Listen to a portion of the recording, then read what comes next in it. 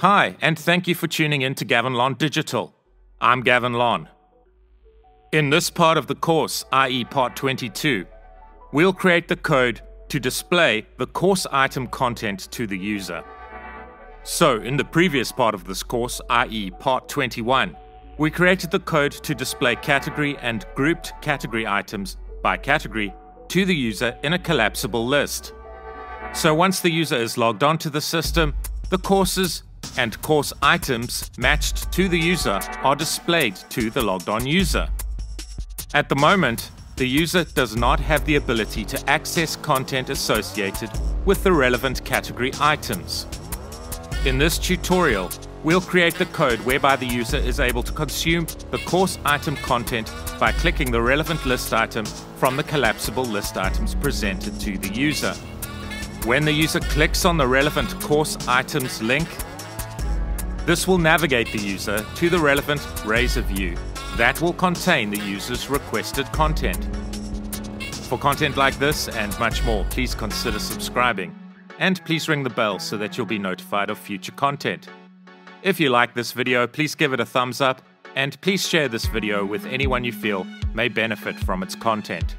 If you'd like to thank me by buying me a coffee, I've included a link to my Buy Me a Coffee webpage below in the description. It will be greatly appreciated. So, we are going to create the functionality for a logged on member to access the content associated with a category item from the user interface that we created in the previous part of this course. An example of a category item would be C# data types, which is part of the C# for Beginners category or course, which contains both text-based content and a video. The user can click on the relevant category, which in this case is C# for Beginners, whereby the category items are revealed to the user. One of the items is, for example, C# data types. At this point, the user can simply click on the relevant link and be presented with the content associated with the C# data types tutorial or category item. So, in order to create this functionality, we must implement code for a content controller class and an index view associated with the content controller class. So let's create a controller class named contentcontroller.cs within the controllers folder within the default area.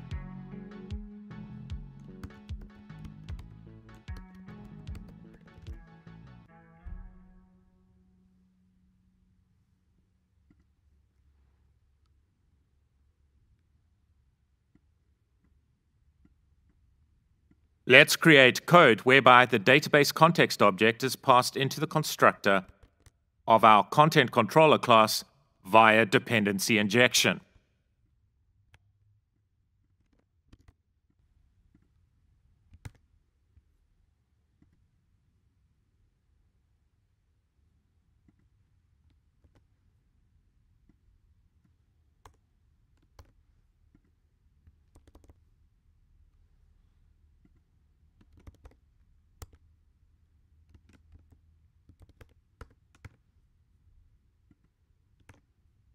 Then for the index action method, let's create a link query that retrieves the relevant data pertaining to the requested content. This link query is very basic. So, when the user clicks a link denoting a category item on the home index view, we want code to execute that navigates the user to the content index view. A parameter containing the relevant category item ID is passed to the index action method within the content controller. Our link query queries the content entity on the passed in category item ID argument, and the result of our link query is passed to the relevant index view. This is the home index view. Remember, only items that have content are displayed in the collapsible list in the home index view. We established this within the relevant link query in the previous tutorial.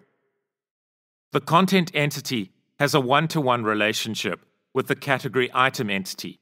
So a category item will have either an item of content or will not have any related content.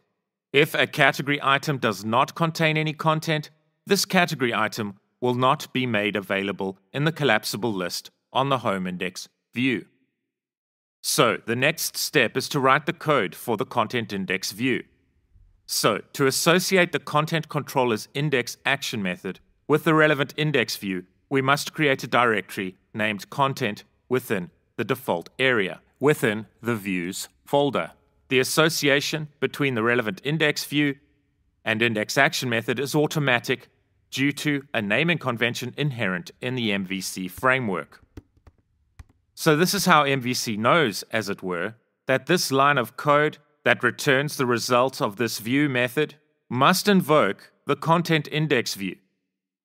So the content controller class is inherently associated with the content folder here, and the index action method within the content controller class is inherently associated with the index.cs HTML razor view that we are going to create within our content folder. So let's create a view named index.cs HTML within the content folder. Let's strongly type our view with the content entity.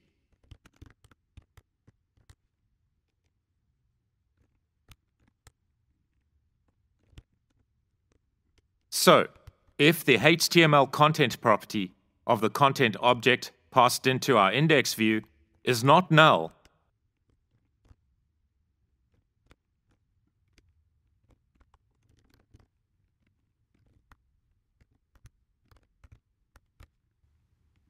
we want the raw HTML stored within the property outputted to the user.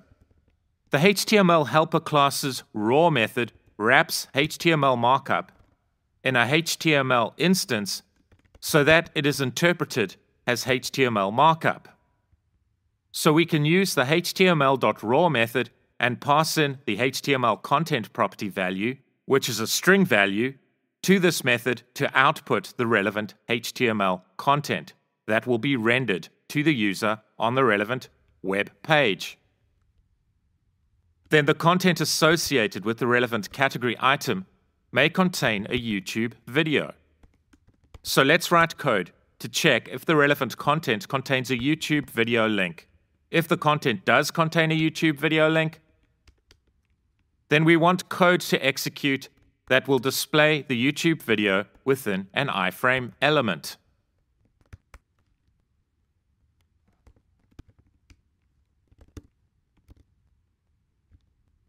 And we can do this by setting the iframe element's src attribute to the URL of the relevant video associated with this item of content.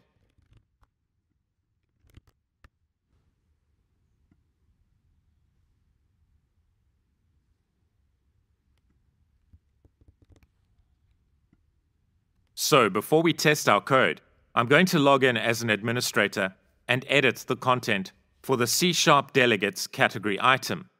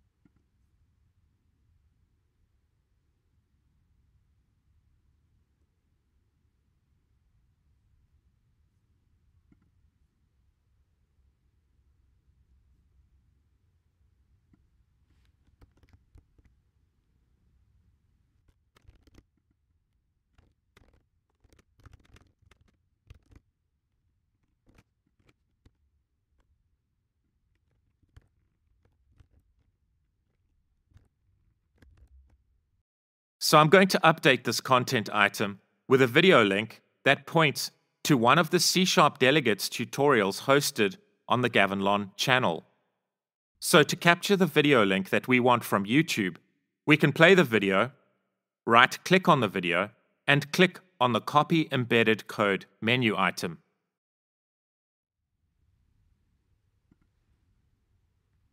Let's paste the content copied to our clipboards to a text editor and then we can extract the video link from this content. Note that the URL contains the word embed in it. If you want to embed a video within a web page, it is important that the URL contain the word embed within the URL. Basically, if the YouTube video URL contains the word watch in it and not the word embed, this video cannot be embedded within a web page. So let's copy the URL from our text editors and paste it into the video link field. So we want our video to automatically play, so let's append the autoplay parameter to the end of our video link and set its value to 1. Let's associate the advanced C# category to our newly registered user, James, so that when James logs on, he can immediately access the content for the C# delegates category item, which is of course related to the advanced C# category. So let's log on as James.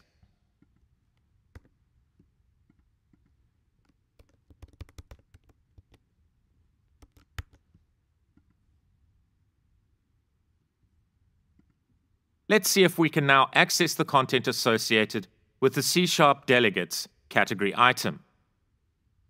Great, but there are two issues. Issue 1. The video is not being automatically played when the content view is first loaded. Issue 2. The video is arguably too small when displayed on a large screen. So let's fix the first issue, which is a data issue. Let's log on as an administrator and amend the metadata for the relevant item of content.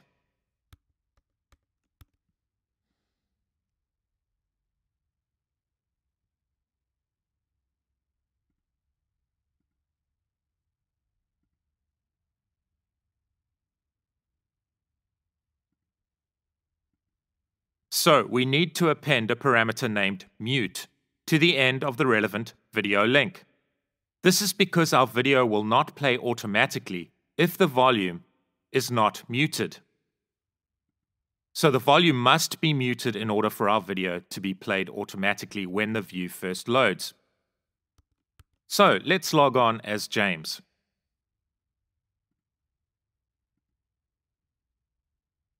Great, our video is automatically played when the content index razor view is loaded within our browsers.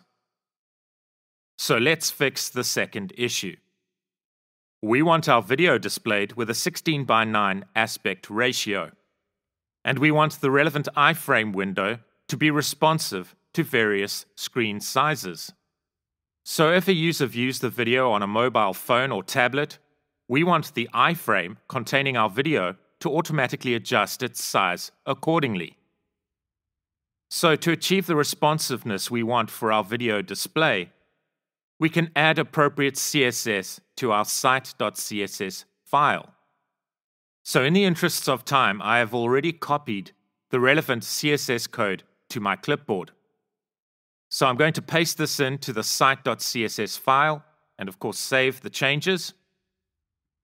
This code will ensure that our video screen is responsive. So let's test the code.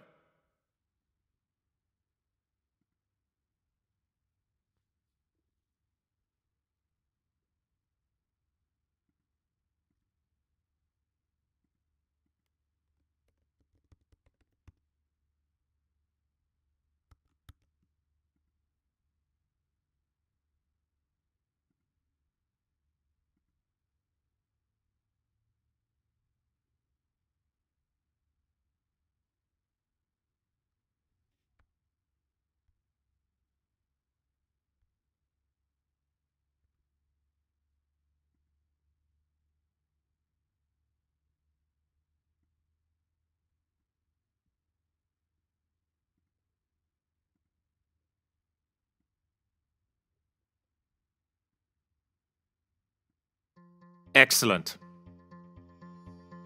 For content like this and much more, please consider subscribing and please ring the bell so that you'll be notified of future content.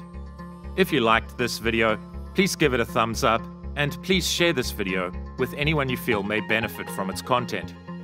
If you'd like to thank me by buying me a coffee, I've included a link to my Buy Me a Coffee webpage below in the description. It will be greatly appreciated. I really enjoy reading your comments, so please feel free to engage with me in the comments section. The latest code can be found on GitHub. I've included a link to the relevant repository below in the description. Thank you, and take care.